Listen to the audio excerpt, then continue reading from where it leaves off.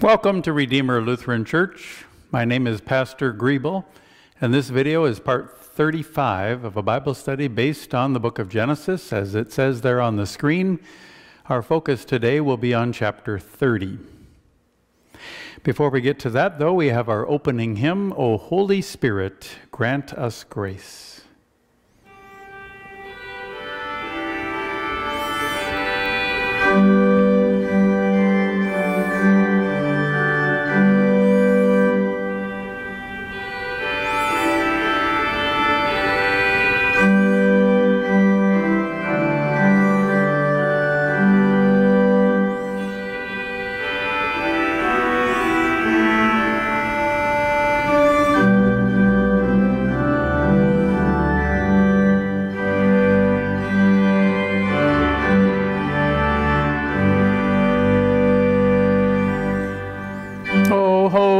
Spirit, grant us grace, that we, our Lord and Savior, in faith and fervent love embrace, and truly serve Him ever.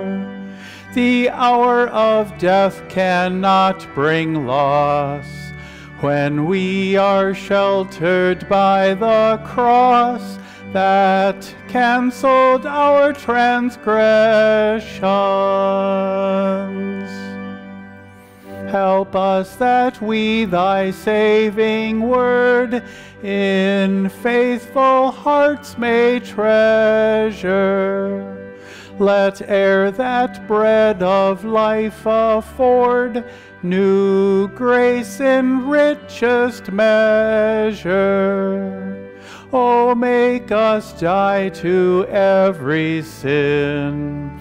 Each day create new life within, that fruits of faith may flourish.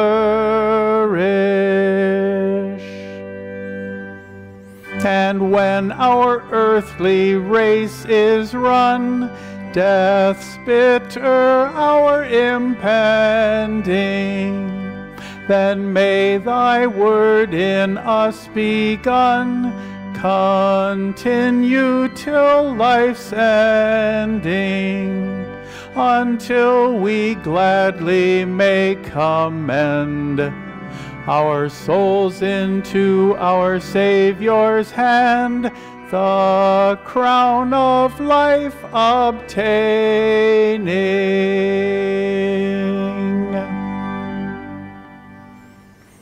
And we join in our opening prayer. O God, you once taught the hearts of your faithful people by sending them the light of your Holy Spirit.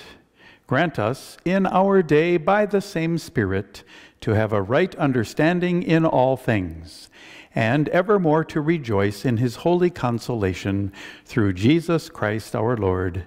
Amen.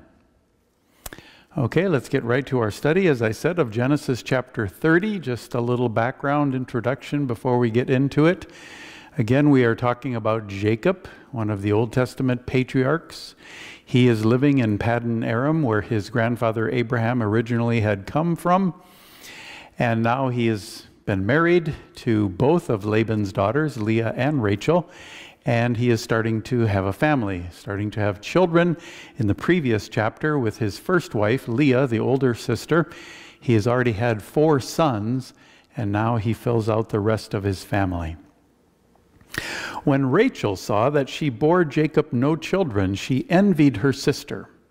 She said to Jacob, "Give me children, or I shall die." Jacob's anger was kindled against Rachel, and he said, "Am I in the place of God, who has withheld from you the fruit of the womb?" Then she said, "Here is my servant Bilhah. Go into her, so that she may give birth on my behalf, that even I may have children through her." So she gave him her servant Bilhah as a wife, and Jacob went in to her, and Bilhah conceived and bore Jacob a son. Then Rachel said, "God has judged me, and has also heard my voice, and given me a son." Therefore she called his name Dan. Rachel's servant Bilhah conceived again, and bore Jacob a second son. Then Rachel said, "With mighty wrestlings I have wrestled with my sister and have prevailed." So she called his name Naphtali. When Leah saw that she had ceased bearing children, she took her servant Zilpah and gave her to Jacob as a wife. Then Leah's servant Zilpah bore Jacob a son. And Leah said, "Good fortune has come," so she called his name Gad. Leah's servant Zilpah bore Jacob a second son. And Leah said, "Happy am I, for women have called me happy," and so she called his name Asher. In the days of wheat harvest, Reuben went and found mandrakes in the field and brought them to his mother Leah. Then Rachel said to Leah, "Please give me some of your son's mandrakes." But she said to her, "Is it a small matter that you have taken away my husband? Would you take away my son's mandrakes also?"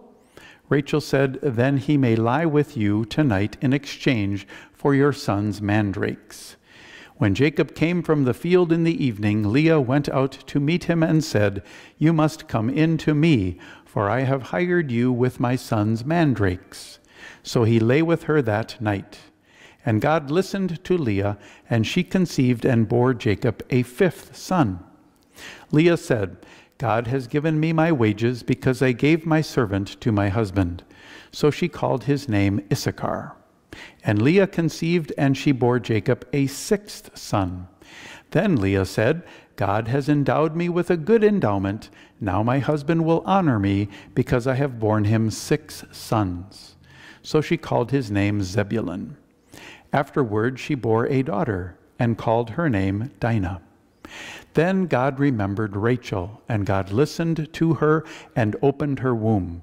She conceived and bore a son and said, "God has taken away my reproach." And she called his name Joseph, saying, "May the Lord add to me another son."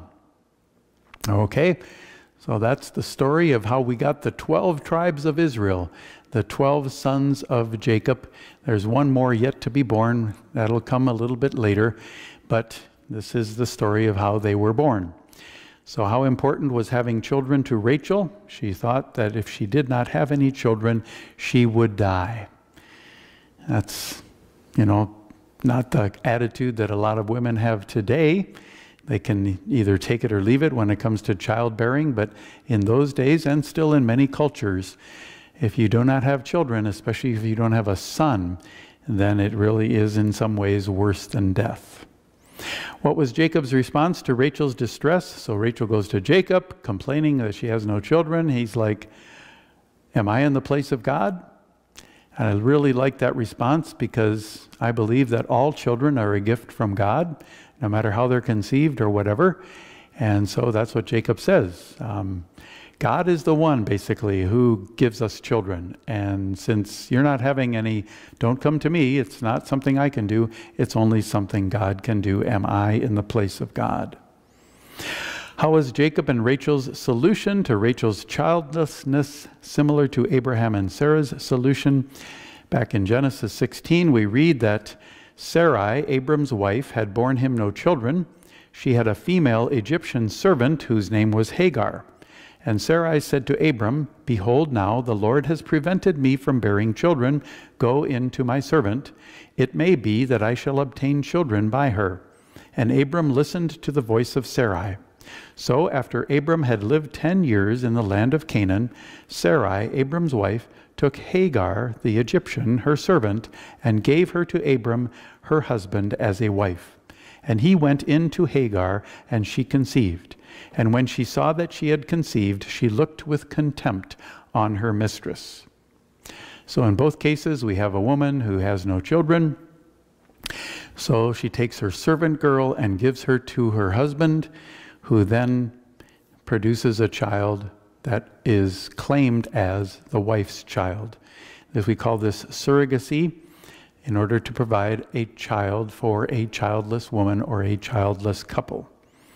What are the laws regarding surrogacy in Minnesota? Well, we have none.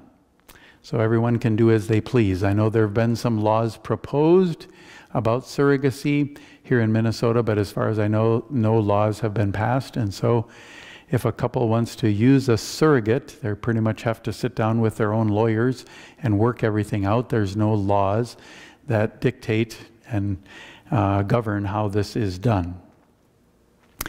The Lutheran Study Bible has the following words to say: in many cases, modern technology allows people to turn God's gift of childbearing into a product they can obtain or refuse at will. Such manipulative attitudes are as old as Leah and Rachel. And so, in this case, Rachel was so desperate to have children and really saw it as a competition between her and her sister that she was willing to give her servant to her husband to produce a child that she would then claim as her own. How did Rachel view childbearing? She viewed it as a competition with her sister Leah. So when Rachel's servant finally had a child that she then claimed as her own, that was Rachel's comment. I have competed with my sister, and now I have this child, and so now I can no longer have the shame of childlessness. I have competed with my sister, and I have won. What did Leah do so that she could have more children? She gave her servant Zilpah then to Jacob. And so these two sisters, very competitive apparently, and we talked about this in the previous chapter where Jacob marries both sisters, and we talked about polygamy and how the Bible never outright condemns it, and it's definitely mentioned, and several prominent people in the Bible were polygamists and had more than one wife. And the Bible never condemns it, but then it always talks about all the problems that are associated with polygamy, and it's never shown in a positive light. So here in this case then, Leah gives her servant Zilpah to Jacob so that she can have children, because they're being very competitive. With what did Leah then hire Jacob to lie with her? She hired Jacob with the mandrakes that her son Reuben had found. Another thing we talked about in the previous chapter was how Jacob loved Rachel much more than he loved Leah. And so because Rachel was the loved one, she really kind of ruled the family. And so in this case, Reuben had found some mandrakes when he was out in the field. Rachel wanted the mandrakes. And so Leah said, fine, you can have the mandrakes, but here's the deal. I then get to sleep with my husband, namely Jacob. What's a mandrake? Well, a mandrake is a root that is used to make perfume, and it was thought to have fertility powers. So who called the shots in the family? Rachel did. As we said, she was the one that Jacob loved more than Leah, and so because of that, she really had the upper hand in the entire family in dictating who got to sleep with whom, and so on and so forth. Who was Jacob's only daughter? Then Leah also bore Jacob a daughter, Dinah. We shall hear more about her in a later chapter. In what sense did God remember Rachel? So it says he remembered Rachel, and she finally gave birth to a son, named him Joseph. In Genesis 8, in connection with the story of the flood, God remembered Noah and all the beasts and all the livestock that were with him in the ark. God made a wind blow over the earth, and the waters subsided. From Psalm 25, remember your mercy, O Lord, and your steadfast love, for they have been from of old. Remember not the things of my youth or my transgressions. According to your steadfast love, remember me, for the sake of your goodness, O Lord. So it's not in the sense that God ever forgets about anybody. He knows everybody, and he never forgets anything. But remember in the sense of remember your mercy. Remember what you have promised to do for us, O Lord. And so he remembered Noah in the ark and made the waters subside so that Noah could come out from the ark. He remembered Rachel so that she could have children and remove the shame of childlessness. And as in particular here in Psalm 25, remember God's mercy and steadfast love from of old. And that's the most beautiful way that God remembers us, in his mercy and in his love. With what did God finally bless Rachel? He blessed her with a son of her own, namely Joseph. Okay, let's go ahead and read the rest of the chapter. As soon as Rachel had borne Joseph, Jacob said to Laban, "Send me away, that I may go to my own home and country. Give me my wives and my children for whom I have served you, that I may go, for you know the service that I have given you." But Laban said to him, "If I have found favor in your sight, I have learned by divination that the Lord has blessed me because of you. Name your wages, and I will give it." Jacob said to him, "You yourself know how I have served you, and how your livestock has fared with me. For you had little before I came, and it has increased abundantly, and the Lord has blessed you wherever I turned. But now when shall I provide for my own household also?" He said, "What shall I give you?" Jacob said, "You shall not give me anything. If you will do this for me, I will again pasture your flock and keep it. Let me pass through all your flock today, removing from it every speckled and spotted sheep and every black lamb, and the spotted and speckled among the goats, and they shall be my wages. So my honesty will answer for me later, when you come to look into my wages with you. Every one that is not speckled and spotted among the goats and black among the lambs, if found with me, shall be counted stolen." Laban said, "Good, let it be as you have said." But that day Laban removed the male goats that were striped and spotted, and all the female goats that were speckled and spotted, every one that had white on it, and every lamb that was black, and put them in the charge of his sons. And he set a distance of 3 days' journey between himself and Jacob pastured the rest of Laban's flock. Then Jacob took fresh sticks of poplar and almond and plane trees and peeled white streaks in them, exposing the white of the sticks. And he set the sticks that he had peeled in front of the flocks in the troughs, that is, the watering places where the flocks came to drink. And since they bred when they came to drink, the flocks bred in front of the sticks, and so the flocks brought forth striped, speckled, and spotted. And Jacob separated the lambs and set the faces of the flocks toward the striped and all the black in the flock of Laban. He put his own droves apart and did not put them with Laban's flock. Whenever the stronger of the flock were breeding, Jacob would lay the sticks in the troughs before the eyes of the flock, that they might breed among the sticks. But for the feebler of the flock he would not lay them there, so the feebler would be Laban's, and the stronger Jacob's. Thus the man increased greatly, and had large flocks, female servants and male servants, and camels and donkeys. All right. Let's take a look at some of these verses. Why did Jacob need Laban's permission to leave? Probably just out of courtesy and respect. Jacob had come there freely, and Laban had welcomed him, and they had worked together for 14 years now, and so Jacob wanted to leave and establish his own family, separate from Laban, and just simply out of courtesy and respect asks for permission to leave. Why was Laban reluctant to have Jacob and his family leave? Because God had blessed Laban abundantly while Jacob was there. When Jacob arrived, Laban didn't have much, but since Jacob arrived, he had grown greatly in wealth. By what means had Laban learned that the Lord had blessed him through Jacob? Through divination, it says. He had found this out through divination, that God had blessed Jacob. It's a very interesting situation here, that Laban finds out something from God, basically, through divination. Because later in Deuteronomy chapter 18, this is what Moses has to say about the sin of divination. "When you come into the land that the Lord your God is giving you, you shall not learn to follow the abominable practices of those nations. There shall not be found among you anyone who burns his son or his daughter as an offering, anyone who practices divination or tells fortunes or interprets omens, or a sorcerer or a charmer or a medium or a necromancer or one who inquires of the dead.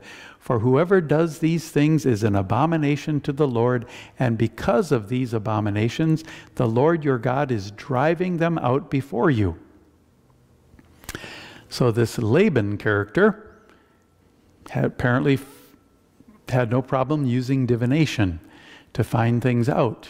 And so he found out through divination that God had blessed him through Jacob. But Moses calls divination one of several satanic abominations, that they were not to follow these things at all. What deal did Jacob and Laban make for Jacob's wages? Jacob would receive all the black, speckled, and spotted sheep. What is ironic about the words of Jacob in this verse, Jacob, who had been deceitful with his brother Esau, now boasts about his honesty.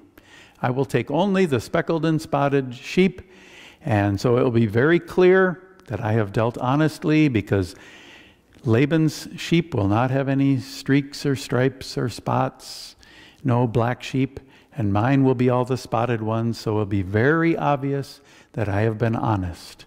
It's kind of ironic because in the past, Jacob had no problem with being dishonest. How did Laban again trick Jacob? He then took all the sheep that he had agreed to give Jacob, the black, the speckled, and the spotted ones, and hid them from Jacob. So this Laban character, he also is very deceptive, very sneaky guy. And so the two are just kind of a good match. They just, really deceive each other whatever chance they have. And dishonesty, they claim to be honest, but they really aren't with each other. And then how did Jacob get the upper hand after Laban's deception? Well, he developed a system of sticks that caused the sheep only to bear the kind of sheep that, according to his agreement with Laban, belonged to him. And this, to me, is one of the strangest verses in the Bible, passages in the Bible, where he peels the bark off these certain pieces of wood, puts them in the watering troughs in front of the sheep when they are drinking, and then when they are drinking, they come and they mate.